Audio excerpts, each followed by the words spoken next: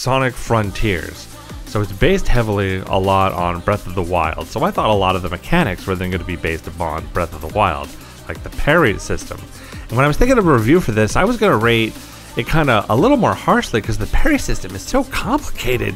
It like you have to get it like dead on. Like it was doing like frame perfect stuff. Like you got to hit L1 and R1 at the same time.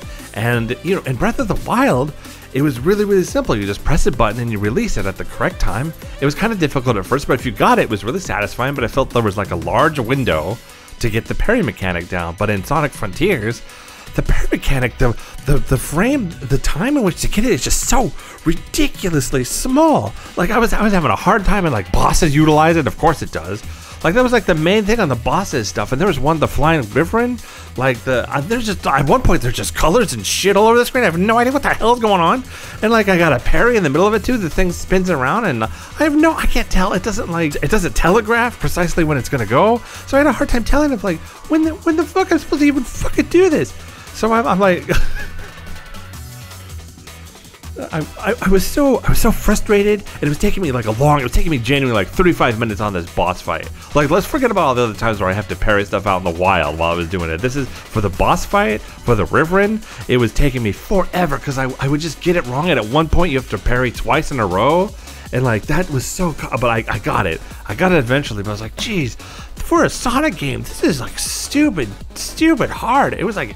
It was enraging me. I was like under my breath. I'm like, God, this sucks. This is so stupid. I can't tell when I'm hit. I don't know what's going on. There's all these colors and shit going on. I don't know what's going on. This is so stupid. So stupid that they rely on this parry mechanic so much, and they do. And I was just so mad. And so, okay, fine. I'm gonna take a break. I'm gonna walk. I'm just gonna watch some YouTube.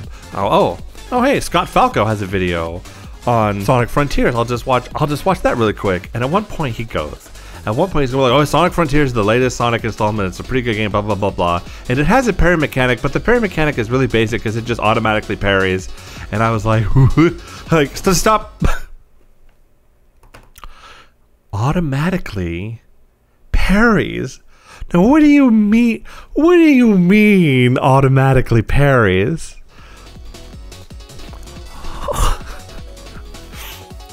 Can you just hold down R1 and L1 and it just automatically parries?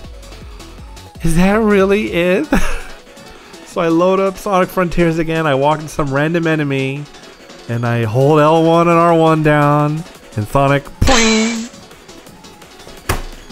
Oh my god. There's like a bunch of enemies that summon spikes, and I just R1 hold it, parry the spikes.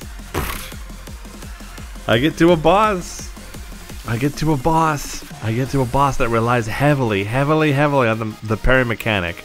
Poing! I am bad at so my score for Sonic Frontiers went up because my biggest complaint was the parry mechanic was super duper hard to get. And I've been like frame perfecting the parry when you just hold it down like a jackass.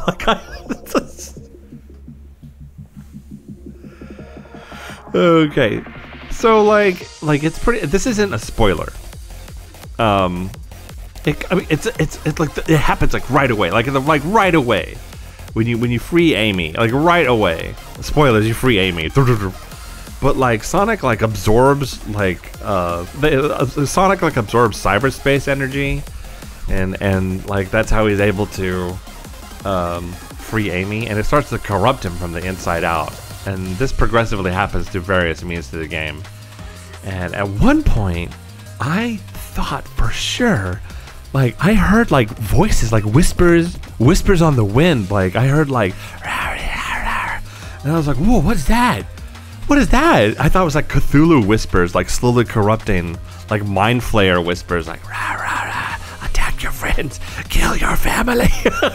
So I was like, oh, that is cool. Like, what? I'm like, oh, is Sonic like slowly losing it as he's like he's being corrupted from this inside out. Is it doing like an Eternal Darkness thing? Eternal Darkness was a spooky game for the GameCube where you would go insane, and the way they did that was your character just didn't act kind of silly on screen. Like it would show like a volume bar, and the volume would go up and down, so it looked like your TV, the volume was changing. It would change like color settings, it would change like parameters, it would like click to different channels, it would like go VHS like tracking. So it would do all these like effects that would to indicate that like the player was going insane when nothing was happening. And I just thought that was really, really clever. So I thought Sonic Team was taking a page out of Eternal Darkness, and I'm sitting like, this is so clever.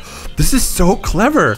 This is, and Sonic's like, oh my god, oh, I'm losing my mind. Yeah, well, there's a drop dash mechanic I didn't know about in the game. And the drop dash is when you essentially triple jump and you rev up, and the rev up noise is like, but I didn't know about the drop dash. So the entire time I'm like accidentally triple jumping, and I'm just pressing the button, so I just get like the first couple just bits of the sound effect. So it's like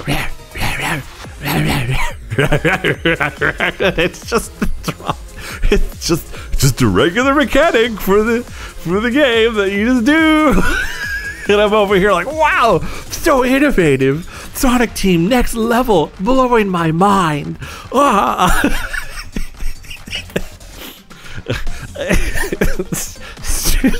can't play video games. You shouldn't let me. Shouldn't play video games at all. Oh yeah, the game's good. You should go buy it. It's a good game.